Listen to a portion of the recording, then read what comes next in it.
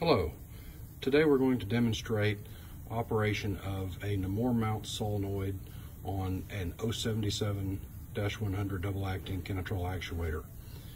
The NAMUR mount solenoid is already shown mounted to the actuator, and we have a temporary test 120 volt AC connection made to the coil, and we're going to plug the plug into an AC outlet to simulate to energize the coil as you would in normal operation. And you can see the indicator will, on the actuator, will open. I'm going to unplug. They will close. Provide power. It opens. Remove power.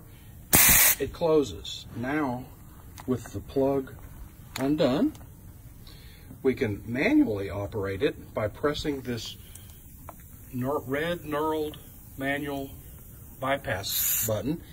Press it. It is the same as energizing the coil. The actuator goes counterclockwise and the valve will open. If you release, it goes back to clockwise position, closed. If you press and turn clockwise the knob, it will lock it in the counterclockwise or normally open position. Same as maintaining 120 volt power to the coil.